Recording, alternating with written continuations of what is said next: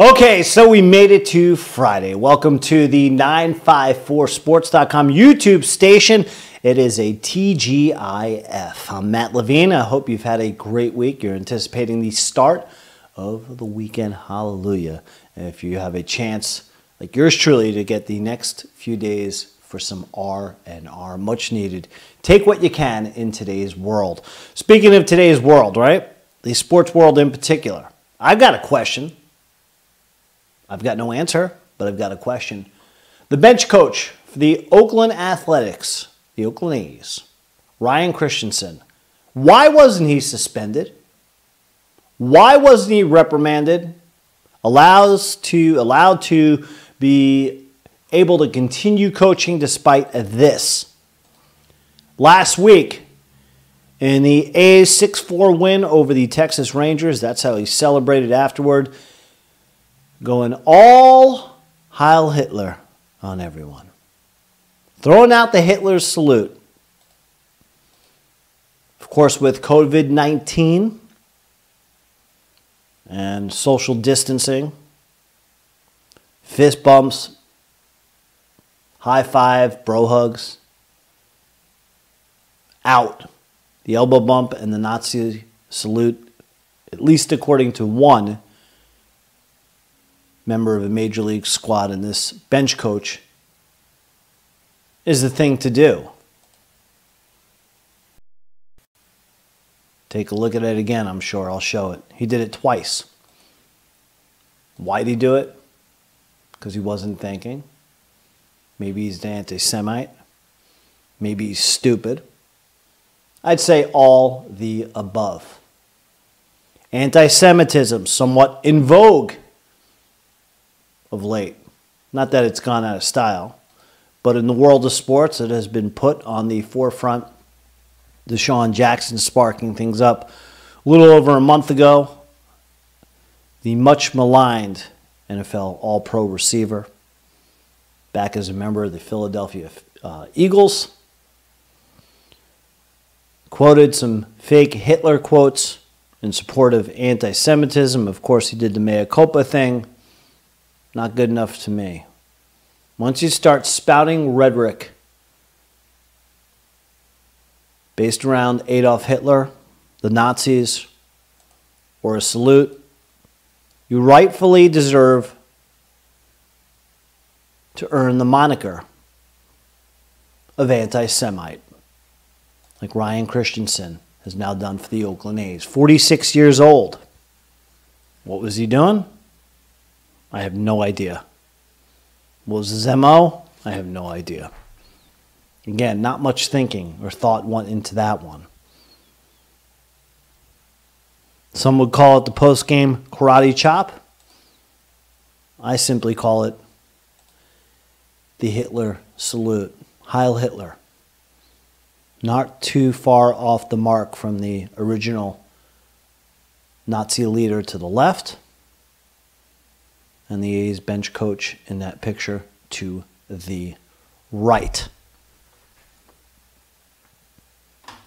Now, Christenson had given his mea culpa and his apology. I'll tell you what he said.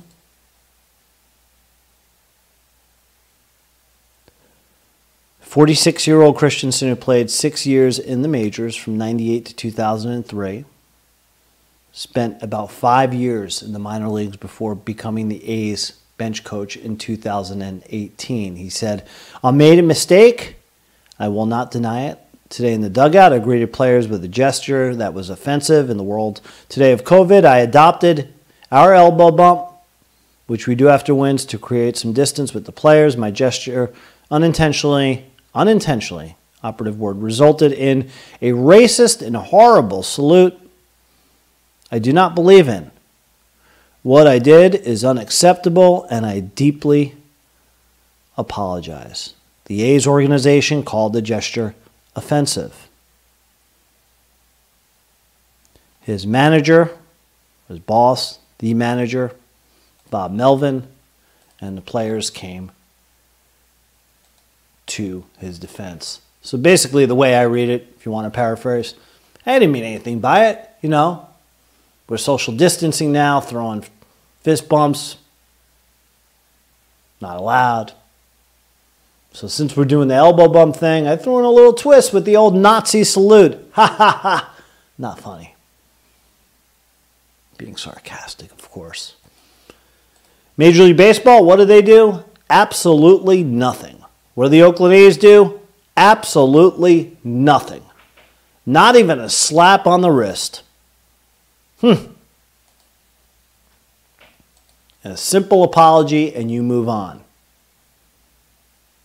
The world we live in. Unbelievable, isn't it? Just to consider the fact of the hypocrisy of Major League Baseball going all political. Yeah, they've done it. The game has gone political. Extra, read all about it. You go all in with Black Lives Matter. Major League Baseball. Support racial equality, right? Justice for all. And old Christenson here throws out the old Nazi salute just for some.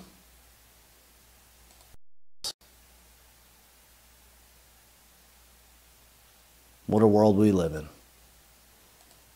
Filled with what I'd say are double standards and, again, hypocrisy.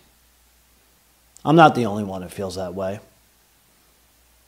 This here is Cody Decker. If you've never heard of him, he's a Jewish baseball player, and he's essentially the real-life Crash Davis. When he retired last year for the Reno Aces, and what a cool way he went out last July. His last home run, he had 206 home runs. He was the active minor league career leader in home runs. Really was. Crash Davis. And what a great movie. 1988 Bull Durham. Hard to believe it was that long ago. But nonetheless, Decker, his last hit in the minor leagues, I should say, in organized baseball, was a walk-off home run for the Aces, and then he retired. Went out with a bang. He played 8 games in the major leagues. More than 1,000 in the minor leagues. Never got a hit in the major leagues. Bit of a Moonlight Graham. Another great movie in Field of Dreams. Throwing the heat this Friday, maybe more like the knuckleball or an Ephus pitch. But he played 8 games in the big leagues, just the 1 RBI. An accomplished minor league career. And as a Jewish baseball player, he talked about, here he is playing for Team Israel, which I'll get into in just a moment.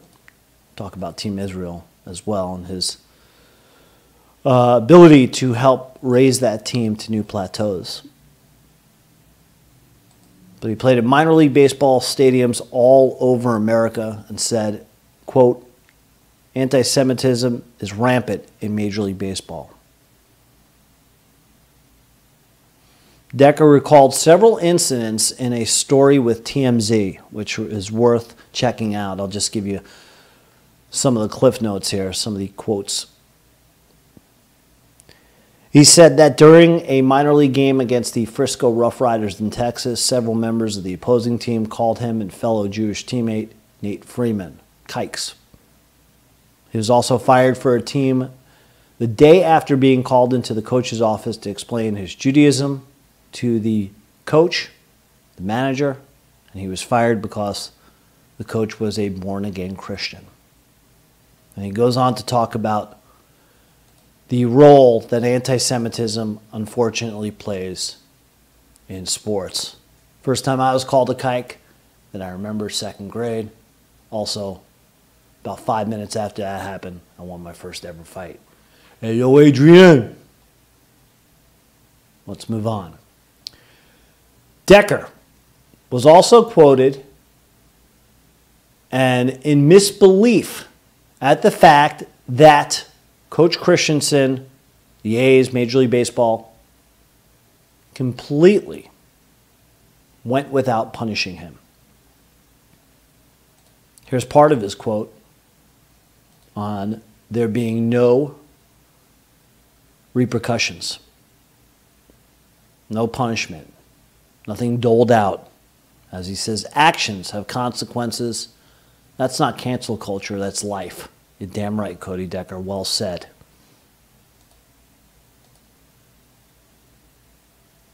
Decker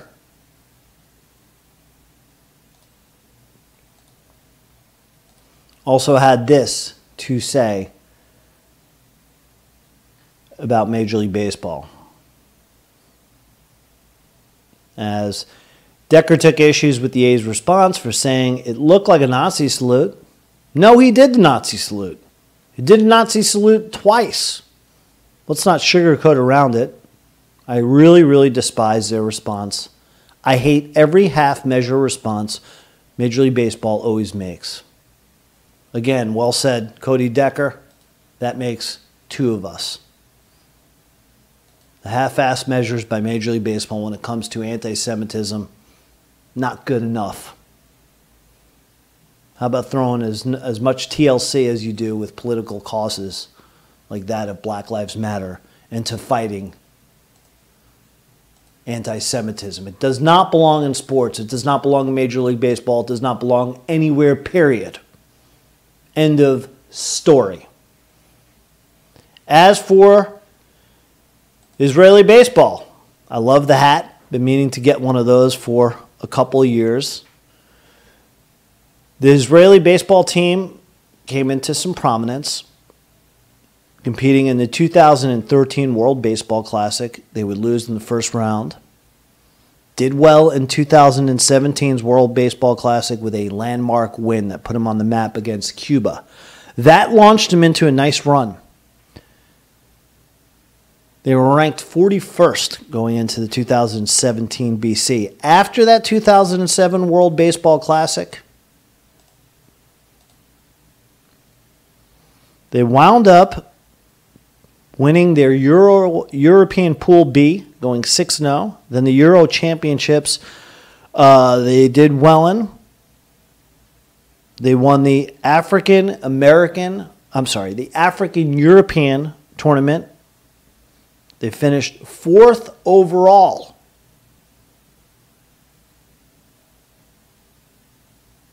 In being rated in the European and African ranks. And that allowed them to compete for a spot in the Olympics, which they were able to secure as they won in the qualifying competitions in Europe and Africa, and they became one of 6 teams to qualify for the 2020 Olympics. There you see him pictured for an exhibition game in Brooklyn, New York, at Coney Island's Cyclone Field. What a great place to go check out baseball. When New York and baseball and the world returns to somewhat of normalcy, which I'm hoping is sooner than later, my suggestion, go down to check out a Cyclones game and get yourself some Nathans. It is a beautiful place. You get the backdrop of Coney Island, Brooklyn, and then you get this beautiful, beautiful, pristine ballpark looking out over the Atlantic Ocean. It really is a terrific, terrific place. You know, Brooklyn's about 4 hours south of Cooperstown, New York. And I'm going to talk about Cooperstown and Sandy Koufax in just a second. But I want to show you this. There have been some great Jewish baseballs and Major League Baseball players who have hit baseballs, pitched baseballs, fielded baseballs in Major League Baseball history. This right here is a painting done. You can find it at jewishballplayers.com. Terrific, terrific artwork. In this picture here, they do several different instances of this piece of art. In fact, if you look at the top, you see the players in the bottom of the picture. If you look at the top, they can even insert you into the crowd. In this rendition, you have some celebrities inserted into the crowd, like Rob Reiner, Larry King. This is Larry King for Welch's Grape Juice. That's my Larry King. I got to practice. I got to warm up for that. I can do a better Larry King. I promise you. Maybe not. Larry King, he has his autograph in there. Rob Reiner has his autograph in there. Commissioner Bud Selig. And then amongst the players in that particular picture, Ian Kinsler. He has a picture signed. Al Rosen. Sandy Koufax, just to name a few. So again, they have all different renditions and artwork that you can select. JewishBallPlayers.com. Ain't cheap, I'll tell you that, but it looks quality, and it's pretty cool. The different choices and selections they have. Worth checking out. I figured I'd give them a plug if I'm going to put up that beautiful picture. Now let's talk about Sandy Koufax to wrap it up. Sandy Koufax, perhaps arguably the greatest Jewish athlete ever. Arguably the greatest left-handed pitcher in Major League Baseball history. Jewish or not, the lefty. An amazing, amazing career highlighted in a short period of time by just outstanding accomplishments. Here are some of them. As I mentioned, Brooklyn, about 4 hours south of Cooperstown. That's where that placard lies. Cooperstown is another magnificent place to visit. You're going to do a summer road trip to Brooklyn. Might as well head up to upstate New York. Go check out Cooperstown. Spend the day. Do what I did. Look at every single thing. Read every single inscription. Take it all in. Beautiful town. Beautiful Hall of Fame. Beautiful museum. Thumbs up. Sandy Koufax, Brooklyn Dodgers. Came up in 55. Pitched with Brooklyn through 57. Won a world championship going 2-2 as a 19-year-old on that legendary 55 Brooklyn Dodgers team. How about them bums? Went to LA with the Dodgers from 58 to 66. Set all-time records with 4 no-hitters in 4 years. Capped by a 1965 perfect game. And by capturing earned run titles 5 seasons in a row, 62 through 66, he won 25 or more games 3 times. Had 11 shutouts in 63. Strikeout leader 4 times. With a record 382 Ks in 65. Fanned 18 in a game twice. MVP, 63. Cy Young Award winner, 63, 65, 66. His last season in 66, had to retire because of arthritis and a condition in the left arm, his pitching arm, that would have left and rendered his hand on the left side, his arm, useless if he continued pitching. That's what the doctors said. No Tommy John surgeries, no fancy surgeries back then. It was either gut it out and pitch through the pain and maybe live with consequences afterwards. So he departed the sport. As I mentioned, some of the accolades there. But that last season, how good was he? 30 years old, 27-5, 1.73 on the ERA, 317 Ks. 2,396 Ks for his career. Out of the 165 wins against the 87 losses, 40 shutouts. Amazing. As Tina Turner would say, simply the best, better than all of the rest. Sandy Koufax. He's one of those athletes that I say, I wish I would have been alive to see. Anyway, the original point of my video on this Friday is simple. This crap doesn't belong in baseball. No siree. Coach Christenson, you made your apology, but you'll always be labeled with the suspicion of being an anti-Semite for the rest of your days because of a stupid act that just doesn't belong in the... And it just doesn't belong in our world. Would have been nice for Major League Baseball to at least hand out a suspension, maybe showed they care a little bit about putting some consequences to a anti-Semitic act.